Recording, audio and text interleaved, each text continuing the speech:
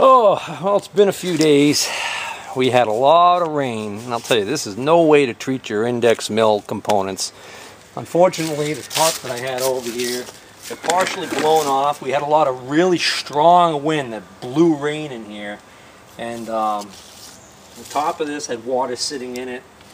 There's rust, flash rust on the ways on the top that wasn't present before, so I really did a number on that. But more importantly, what I want to show is that when I tip this on its side to get the water out, this little pin that's got a slanted side on one side and a it's got actually a threaded hole on this end, fell out of here, and it fell out of, hold on, get my glove on so I can turn this around and show you. I'm really showing myself, so that when I go to put this back together, I know where it came from. But essentially, it fell out of this hole right here.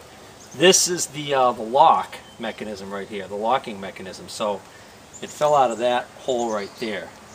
Then I tipped it.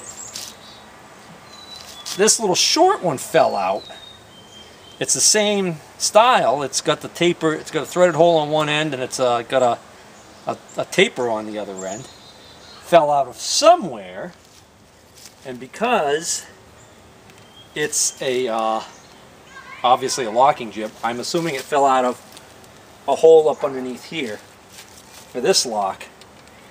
One of these locks the this locks the table, and this locks the saddle to the knee. So the short one is for the saddle lock, and the long one is for the table lock, and I'll obviously keep those with the other parts here that I put away. This should be watertight, so hopefully everything here is, hopefully everything in this container was spared. Drop those in there. The jibs and the hand wheel got rusty. They were down this end, this end was completely exposed. I got water sitting in here. Yeah, not good, but hopefully I'll be working on cleaning that up sooner than later. Alright, so what I'm doing right now, the reason why I'm moving this stuff is I want to get the stuff off the loader so I can use the loader to lift the knee off the mill. Alright, I was able to lift the saddle off without getting a hernia. Got that off to the side, but the table's a much heavier deal, so my plan is, I got the tarp down there, I got some wood blocking on it. I'm going to drive up to the front of it there with the loader, slide the table onto the two blocks, and then re-tarp it.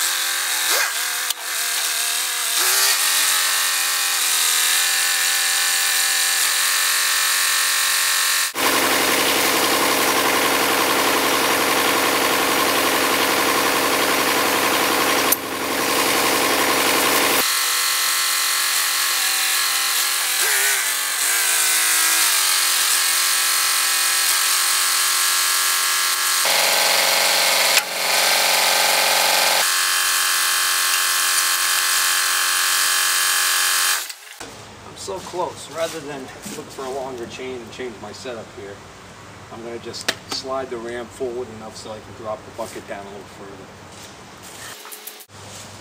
Oh, even easier than sliding this forward, I only had one of these bolts locked, the swivel turret. So what I'm going to do is, let's see, if I swivel it this way, then I'm going to be in the way here. I think if I swivel it back this way, still gives me a problem. Oh, that's pretty close right there. I might be cool.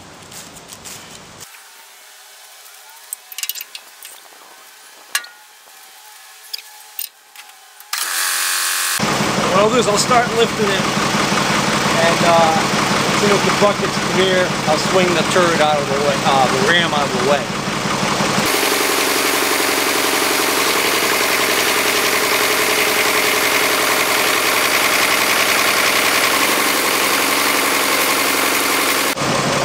Not bad.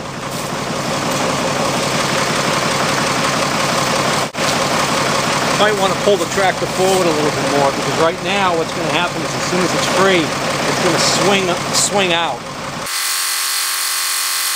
The shuttle shift repair improves things, but by no means did it fix it. It has more to do with the linkages further down in towards the transmission that are giving me fits. So it's better, but it's still not right. And the brakes are still junk, so I'm going to put this big 4x4 block on the ground here so that I got something to arrest my forward momentum.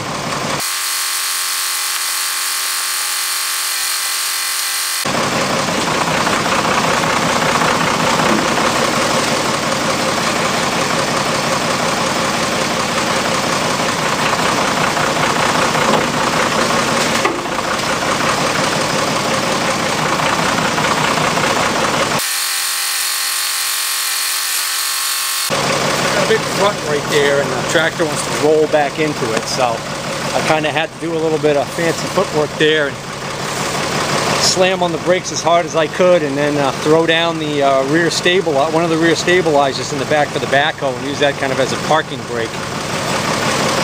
So I think we're about ready to.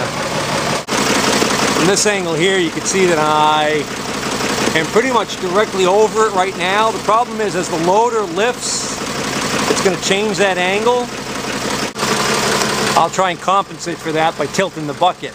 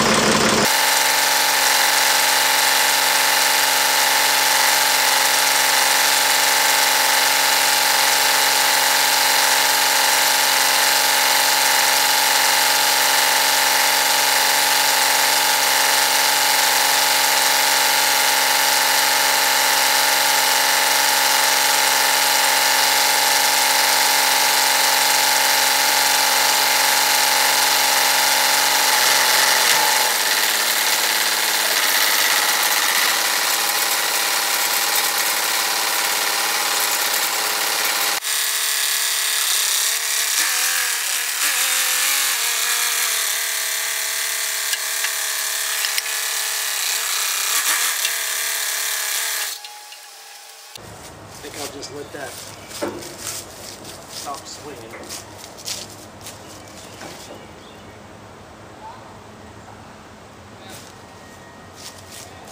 I guess that's good enough.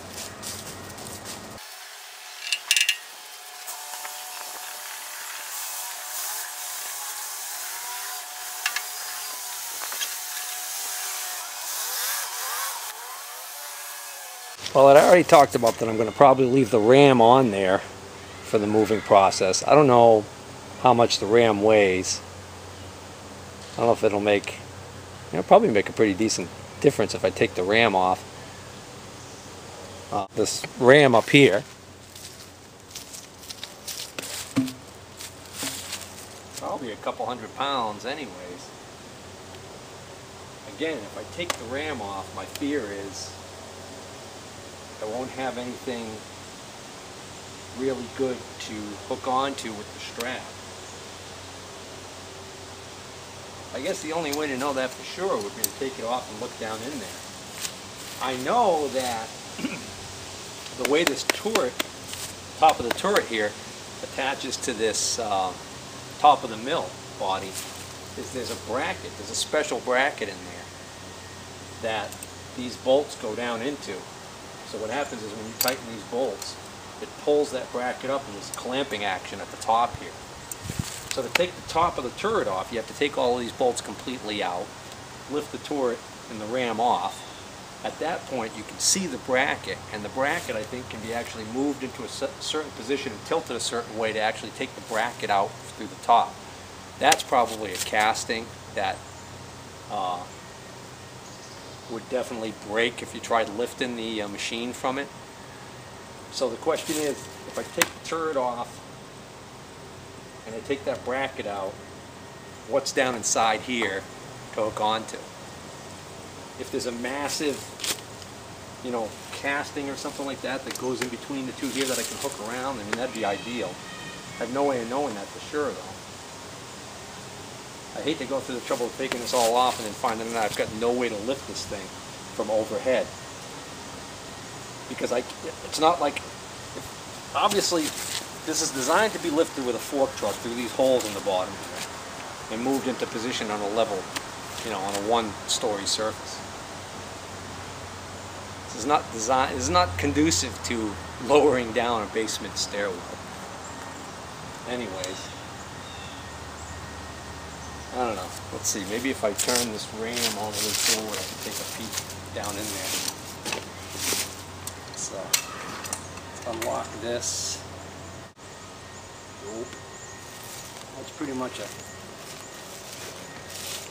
top of the turret's pretty much solid. There's no hole that I can see from that side. So let me peek down in there.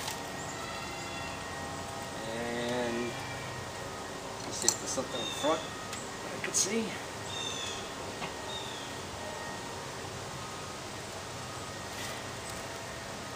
Nope, all I'm looking at is solid.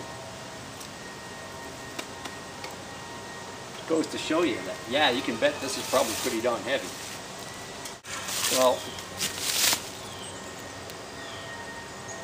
the less weight I have, the more manageable this is going to be. You know what's going to happen? Somebody's going to be watching this video and they're going to leave me a comment telling me either A, yeah, there's a place you can hook onto in there, or B, no, don't bother taking the turret off, you'll never lift it from overhead. Problem is, by the time I read that comment and have posted this video, chances are this thing will already hopefully be in the basement. That's the problem with being so far behind on editing and posting videos. I get a lot of good suggestions after the fact. Monday morning quarterbacking, I think is what they call it. And obviously, they don't. The people who leave those comments, I understand it. You don't realize that, you know, I shot this video on. Well, let's see. If you're watching this video, I think it's October 25th today. And if you're watching this video and it's, I don't know, Thanksgiving, then your help will be not totally unappreciated, but a little too late. I'm taking it off. I'm going to try and make sure this ram is centered.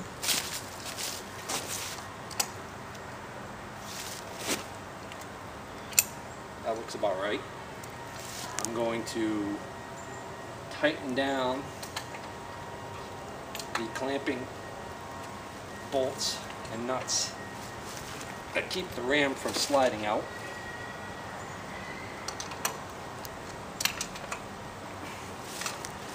I'm going to take off 3 out of the 4 bolts.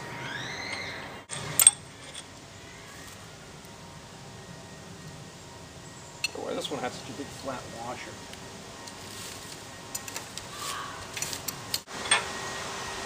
No, actually, this one's completely unscrewed.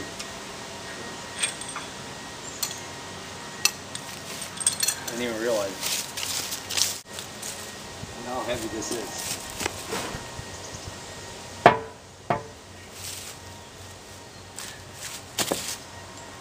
It's heavy, but it's not like so heavy that I couldn't even budge it. Okay.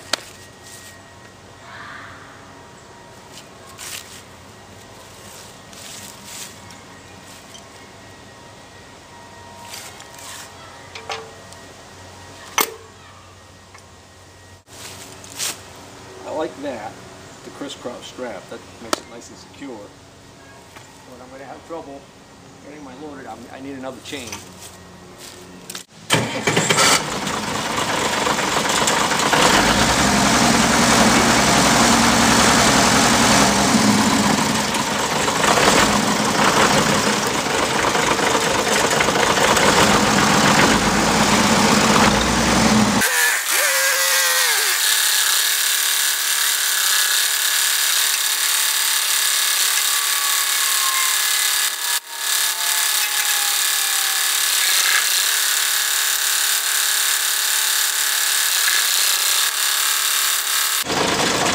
There, once again, not lined up tractor far enough forward, so that'll cause a situation where it'll pop off the top and swing violently. We don't want that, so I'm going to move up a couple of feet.